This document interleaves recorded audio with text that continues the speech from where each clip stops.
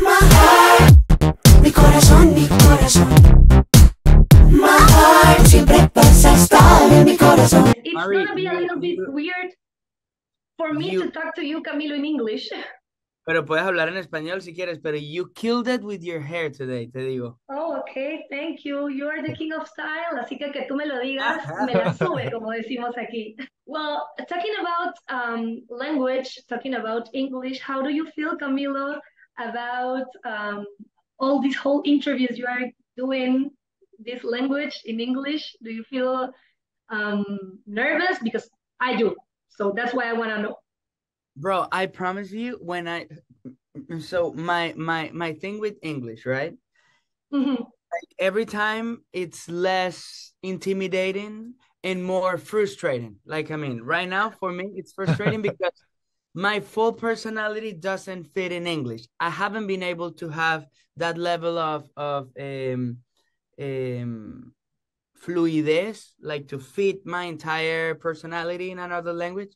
I'm working on it.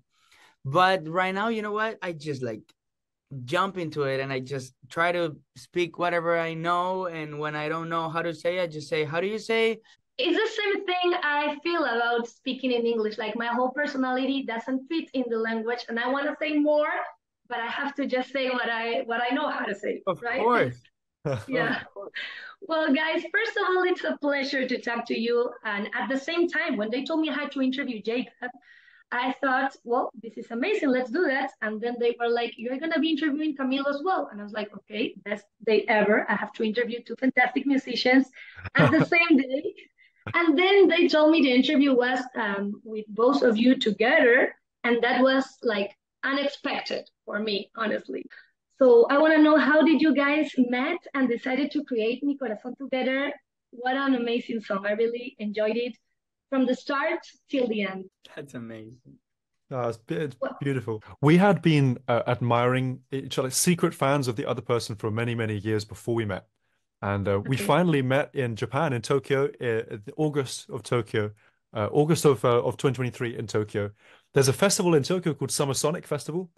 And there's an amazing musician in Japan called Gen Hoshino. Gen Hoshino is his name, sorry. And he is a brilliant musician who really loves music from all over the world. And he had this idea of bringing in lots of musicians he respected to play together.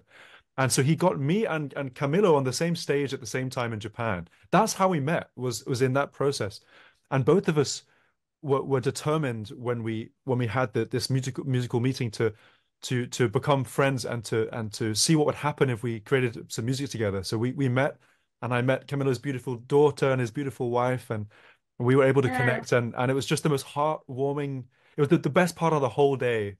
Was the gig was fun, but the best part of the whole day was meeting Camilo, and it was my whole soul filled up to the brim. That's so cute. Camilo, what do you have to say about this? He's so cute. You love each other, guys. That I feel the same. I have to say that I feel the same. And then I see Jacob there and I'm like, le pego un codazo a mi esposa y le digo, bro, look who's there. Y me dice, no, marica, no puede ser. Yeah, that's amazing because it's refreshing to hear this, because there's this like false thought that when people do music together in this industry, it's because just of the business, and not because of the feeling maybe. And to hear this whole story, it's so refreshing. It's nice to know that music is still done that way. For sure, yeah. There are so many ways of making music, and you can make amazing music with somebody who you don't feel this heart connection with. But I feel like the best music always comes when you love each other in some way, and for us, it was like love at first sight almost. Absolutely. Oh my God, I can see that. I can feel that. Even behind the screen, I can feel you guys have this connection. First, Jacob, I wanted to talk with you a little bit about the Jesse Volume 4. It's an album with 16 songs and a lot of unexpected and different sounds and collaborations, including Shawn Mendes, Chris Martin, Tori Kelly, John Legend, John Mayer, Mr. Camilo here, and many other talented artists of the world. How much time does this process took for you? I mean, to create something as ambitious, as huge as this. I think you are including lots of voices, orchestras, gospel choir. I mean, we all know you are a prodigy, but come on, tell us it's as hard as it looks like even for you. Oh, well, I mean, it took tw 29 years to make this album. It's really. I'm 29 years old, and since I was born, I think I was absorbing the world and trying to figure out how to say how I feel about it. Because the world is a beautiful and confusing place. There's so many different kinds of things that happen in your life, and I really wanted to make an album that I could stand behind and say, this is how I feel about the world, you know?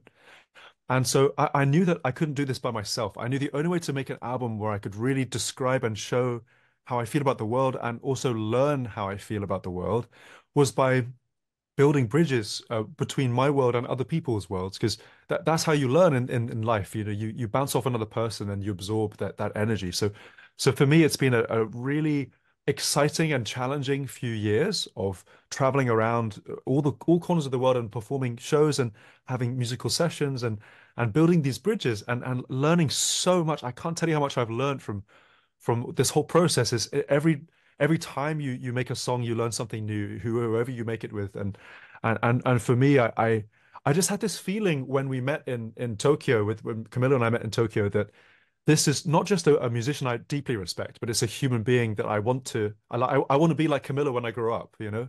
Yeah, we all want to be like Camilo when we grow up. I mean, I don't even know Exactly. him personally, but his energy is just like trespassing. He's so, yeah, he has this vibe that you can feel even kilometers away. Kilometers away, yeah, I feel it right now. Yeah. So I feel like with this album, for me, it was when I was thinking about who I wanted to work with for the album. You know, there were two questions. One is, how does my heart feel when I think about that person? I listen to their music, and secondly, you know, what do I have to learn from this person? And I think for the first question with Camilo, there's overflowing amounts of openness and warmth and courage and delicacy, taste, like these like beautiful recipes that Camilo makes of songs that just feel like, oh, everything is in its place. Yeah. Everything is it's like you listen and it's like you've had a delicious meal, you know? Oh, just Mhm. right, light and great and beautiful.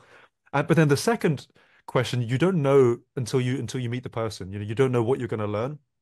But for me, I think that there was so it was so instantaneous, the feeling that it was just this mutual kind of like this bridge that we were building between our worlds, and how the love kind of flowed back and forth, and both of us were kind of, we didn't know what to expect beforehand, but we knew it would be special as long as we kept our hearts open to each other, and that's what we did. And the result was this tune, Mi Corazón, which for me is just one of the most kind of like for me the most memorable and beautiful pieces of music I've ever been a part of. And so Yeah. much of that is because of this man you see before you here.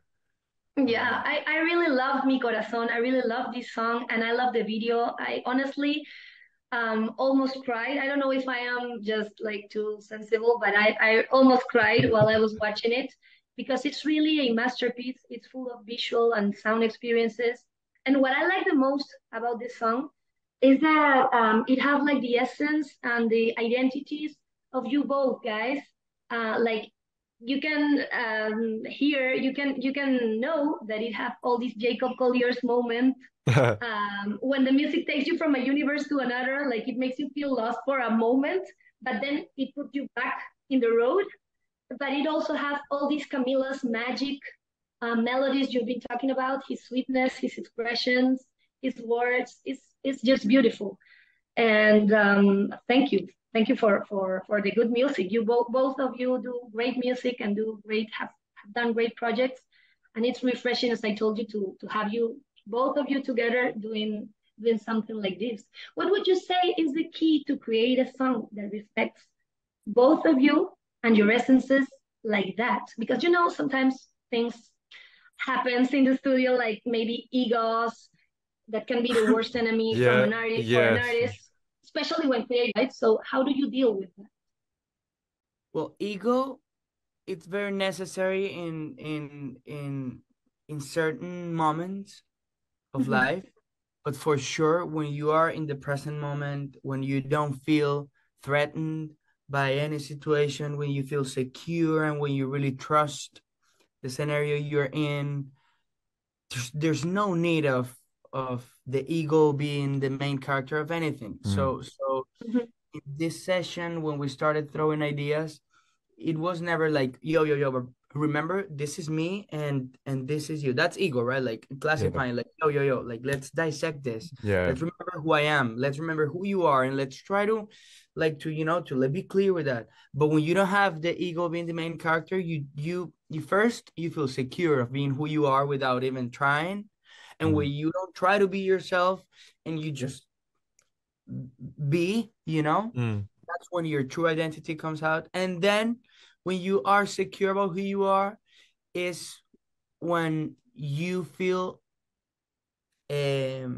secure to jump into another kind of identities and universes, since you remember who you are, you don't feel like unsafe of jumping there. Yeah. You just like, wow.